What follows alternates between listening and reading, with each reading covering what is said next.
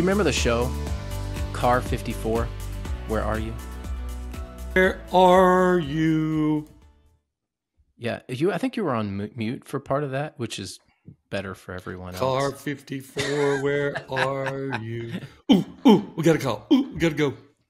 Yeah, so I vaguely remember the show so I used to get up early, Dad, when we lived in Florida, like 5 a.m, and Nickelodeon would show all of those old black and white shows, like Mr. Ed and Car 54. I am Mr. Ed. A horse is a horse, of course, but no one can talk to No one is tuning in for this reason. All right.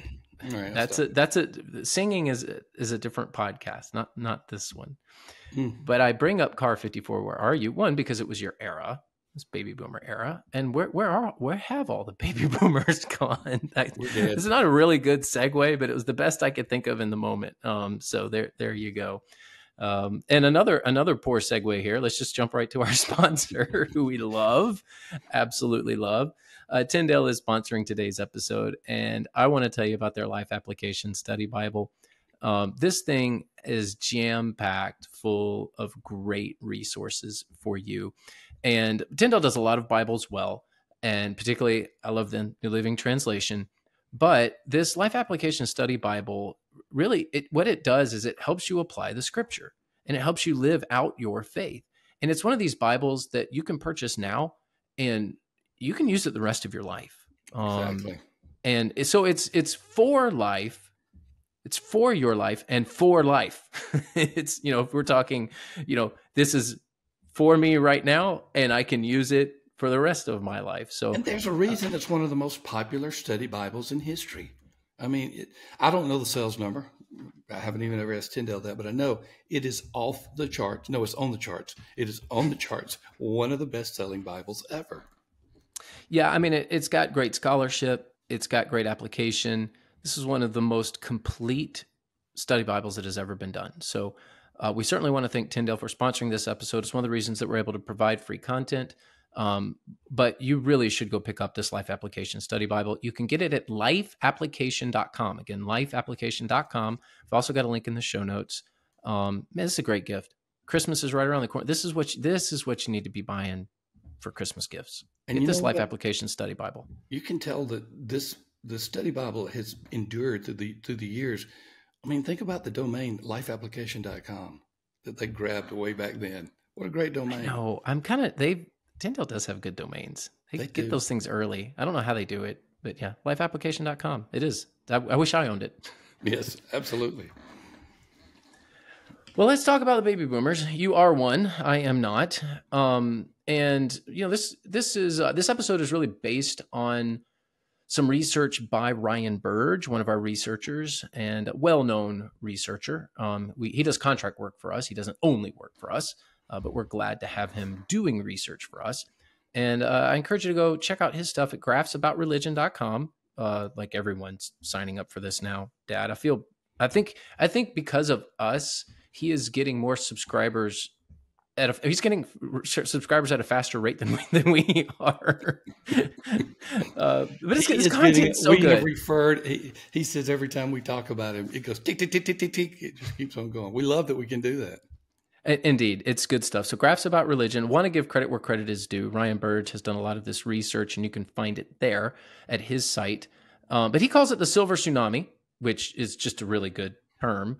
There's baby boomers that many are retired or retiring, and soon, a bit of a morbid thought, they will not be here anymore. Well, number of them have already left too. You want to know how to really get under the skin of a baby boomer? This is horrible. I'm listening. Yeah. So, whenever you're in a public setting, and just treat them as if they're elderly, like you would treat an elderly person. Oh, sir, can I take your arm and help you? Yes, that's a good one. That is they hate that. They hate that. But anyway, our generation has always had a narcissism about ourselves. And when you start telling us we're old, it's like, no, we're not. We'll never be old. Even when we're dead, we won't be old.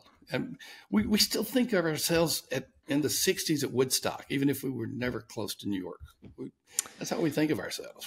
Well, there's a lot of good with the generation. And, baby boomers have done a lot of good for the church. That's part of the reason we're talking about them on this episode.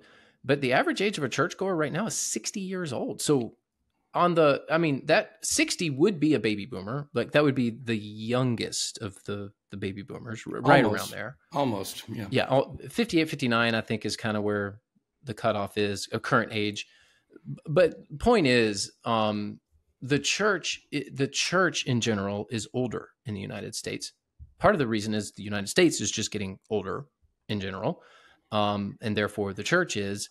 But the average age or the median age of a churchgoer being 60 is still well above the median age of the typical American, which is 38, 39 years old. I would say that's way above. Yeah, demographically, it is way above, certainly. I mean, you're talking about a whole generation there. So for a lot of churches, it's not quite crisis mode when it comes to the aging of your congregation, but it will be soon. And if you want to get ahead of the curve, well, you really should begin now. So what Ryan's done is he's put together some percentages. And again, these will be in the show notes if you're listening and don't have access to this. But among weekly churchgoers, boomers account for 36%, Gen X accounts for 24%, and millennials are 19%. So 36 boomer, 24 Gen X, and the millennials are 19%. That's actually a pretty good mix. And if that's where you are as a church, I would say that's a decent mix. But even in a church like that, I would say you probably still need to get younger. That of course you're not matching the community. He doesn't have the Gen Z number, but we know that the Gen Z number is going to even be lower. Correct. Each successive generation is lower. So those born after the millennials, say after 1981, something like that, their frequency of coming to church is much less, if at all. Yes. Although there are some initial stats, and boy, it's too early to tell. But some of the initial stats point to Gen Z being more active in the church at their current age than millennials were. So I can believe that. Just did a lot of research on them, on a book that I have coming out in 2025 called "The Anxious Generation Goes to Church," based upon the book "The Anxious Generation," and a lot of research in that direction saying that Gen Z is looking for truth, they're looking for hope, they're looking for possibilities. So I think you're dead on there. And it's a hopeful and kind generation. The millennials were really angsty, along with Gen X. Gen X would say they started it, and then millennials kind of took it to the next level. But in Gen Z, there's just one of the positive things about Gen Z is they're just kind. And I've seen it in our own student ministry, Dad. Our student ministry has almost doubled in like the last 6 months. And, part of that is because our church is in growth mode and families are coming, but we are attracting Gen Z at a faster rate than millennials now. And you're attracting them across ethnic groups as well. It's not just the white kids coming in. Well, that's part of the problem. Is if you're a white only church in a diverse community, so I want to clarify, if you're like, well, our community is 95% white, well, that's fine. It's not a problem. But if you're a white only church in a community that's like ours, that's 55% white, and that portion is declining, you have to draw in people of different ethnicities just to survive in the long term, because you're not reaching the community in the way that you should. And again, I'm not claiming racism or anything like that. I don't want to go down that road. I'm just saying you should reach the people of your community. And if you reach the people of your community, then your church will reflect the diversity of your community, whatever it is, whether you be an all black church, an all white church, or whatever. We all should be about reaching everyone that's in our neighborhood. So that is part of the problem, is you're seeing the youngest generation is the most diverse generation. And if you're only doing ministry that kind of draws in the white population, you're missing out on a huge segment of people of what could be your growth curve. And in the meantime, we have seen a dramatic decrease in median worship attendance. 120 to the most recent that we verified is 65, even though anecdotally I think it'll be around 55 when the 2025 number comes out. But the point is, if these generations are accounting for a decreasing percentage of the total attendance, that means our attendance is going to get smaller. That means our churches are going to get smaller. They already are getting smaller. I mean, 65 as a median, and I really think it's more around 55 is the median size church. 50% of churches are 55 and under in worship average attendance. They are getting smaller. Yeah. Now, I want to be clear. A church of 65 can still do a lot of good. Mm-hmm. And a lot of it depends on momentum, right? So if you were 30 and now you're 65, that's really good momentum. You're doing really well. If you were 300 and now you're 65, that's a problem. So it's not so much the size of the church as it is the direction of the church. But what we can't deny on a macro scale is what was churches of 120, 130, 140, 150 are now churches of 50, 60, and 70. Right. And that trend is across the board, everywhere in North America. It is a major problem. And there are a boatload of churches. That's the technical term, Dad. Boatload of churches that are, we've got 75 people and they're all baby boomers. I mean, there are, or maybe a smattering of their parents are there too. Builders. Yeah. I mean, unfortunately, the builder generation, just the ones that are around can't get out as much anymore. But there are plenty of baby boomer churches. Now, I still think that there's a lot of potential there. And I still think that if any generation can be like, well, we're just going to throw convention to the wind and just go do it. I hope that it's the baby boomer generation. That's what you guys are known for. Yeah. Well, in the meantime, you have mega churches that as a rule were built on the backs of baby boomer attendance. And now those mega churches are going to see a precipitous decline because proportionately, those mega churches tend to have more boomers than other churches. Yes, this is like this unknown factoid is that the mega church, and this is something we've been talking about for quite some time. It's something I wrote about in my book, The Surprising Return of the Neighborhood Church. Ooh, put that in the show notes. I love that book. I love that. Yeah, it's of the books I've written, it's my favorite. It's not my best-selling. Revitalization Checklist too, though. Church Revitalization Checklist is another. That's my best-selling. But my favorite is The Surprising Return of the Neighborhood Church. And it's something that I write about there that, it's this thing that people don't realize, that megachurches grew as a baby boomer phenomenon and they're filled with baby boomers. Yes, they have a lot of young people, of course. That's because they're huge and proportionally they're going to have some.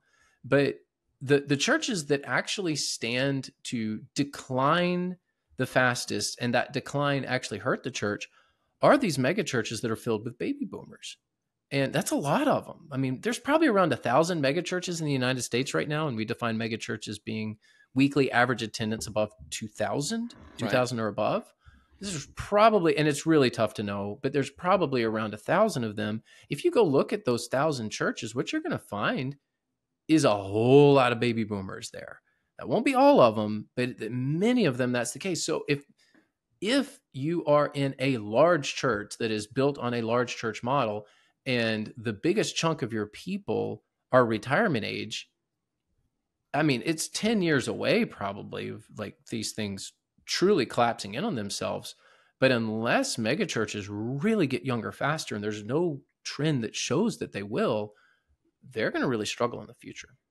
And Sam, I would say this, overall megachurches are declining per church attendance. I don't have enough precision to say that I can just give you the data and we know it, because it's hard to get a lot of the megachurch data. But based upon what we know, the decline has already started. Now, you're talking about the collapse where they're going to be near closing or they cannot support their facilities anymore. But we've been watching the decline for some time.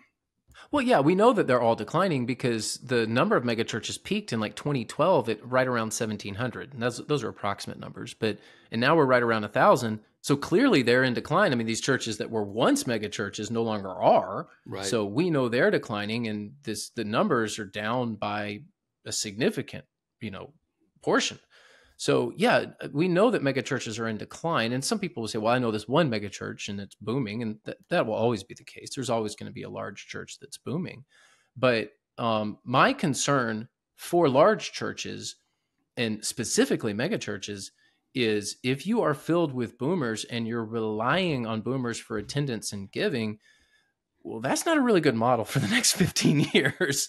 And that is a lot of churches. And they are pastored by baby boomer pastors who will be retiring soon. So there's this big question mark on the megachurch. I think the megachurch will always be around. But I think over the next, if I were to speculate, I don't want to root against anybody, but if I were to speculate, I would say we're probably going to see another decline by half over the next 10 or 15 years.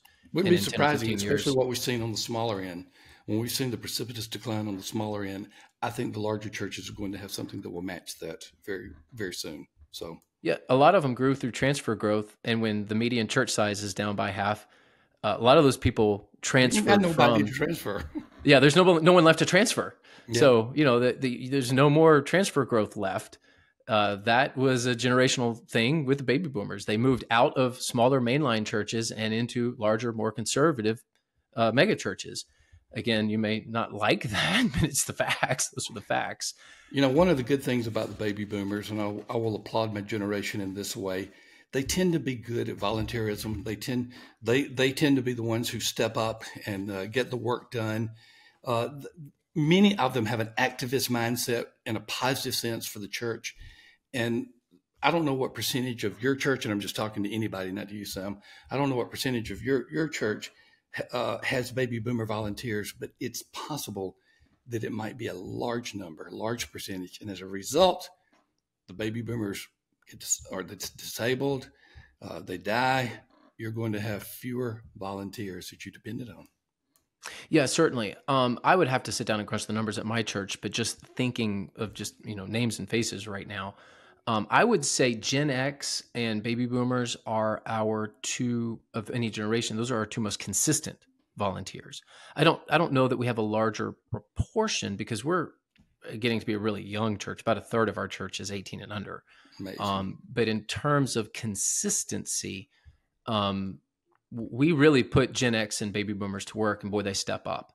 Millennials really are rising to the occasion too. I'm very blessed to have a healthy church. I don't want to leave out my own generation, but I would say, I don't know about the proportion, but certainly who are the ones that we can count on to be there like every week? Yeah, a lot of them are baby boomers. And as the baby boomers leave, church staff positions will become harder to fill. Some of that's related to economics. Some of it is related to availability. It's already happening. I mean, every week, can you find us this person? Can you find us this person? Every single week. All the time. I get that all the time. I get those texts every week from friends, acquaintances, peers. I have a student pastor position open. I have a worship pastor position open. I need this, I need that. Does anybody know anyone? And inevitably the replies are very similar. Yeah, I'll look around, or I'll see what I can find, or hey, I'll keep you in mind. It's like the availability is very limited right now. And from a church perspective, this is one of these dynamics we've talked about at Church Answers, is this whole supply and demand thing with pastors, and not just pastors, but just a lot of church staff positions. These churches have this ideal in their mind, because a lot of them were led by baby boomers who actually did a pretty good job. And so they have this pastor in mind.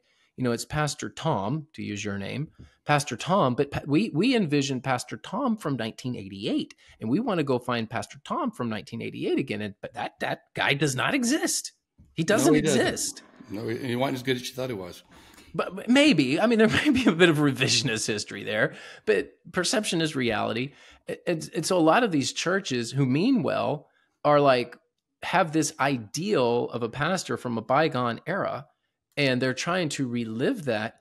And the young people that they look at don't match that paradigm, so they're not interested in them. And they're just, the pastors that are available, and it's a very limited supply, are not as appealing to churches that are looking.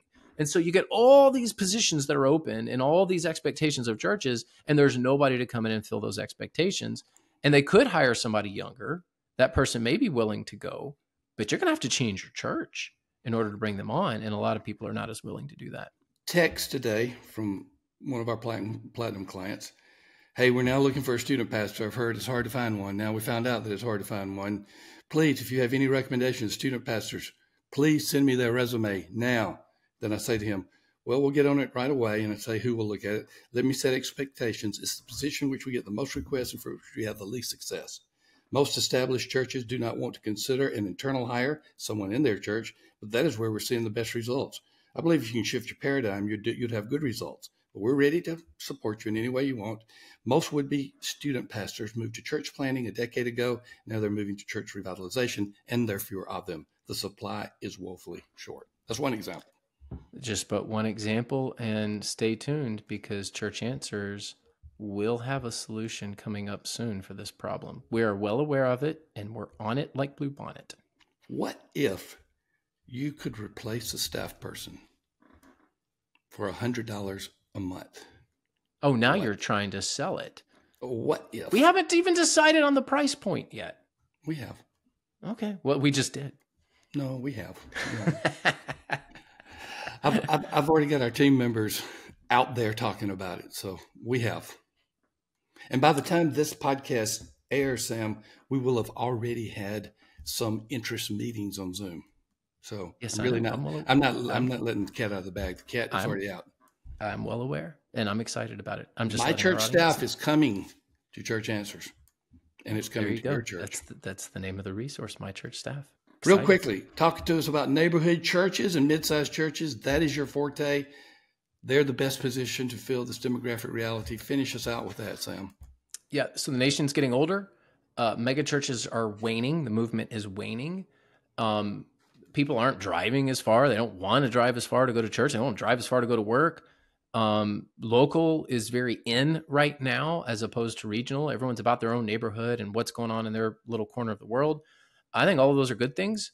And the church that's best positioned to capture the moment is the neighborhood church. Now, these neighborhood churches, people aren't just going to show up. You actually have to do the work to get them there.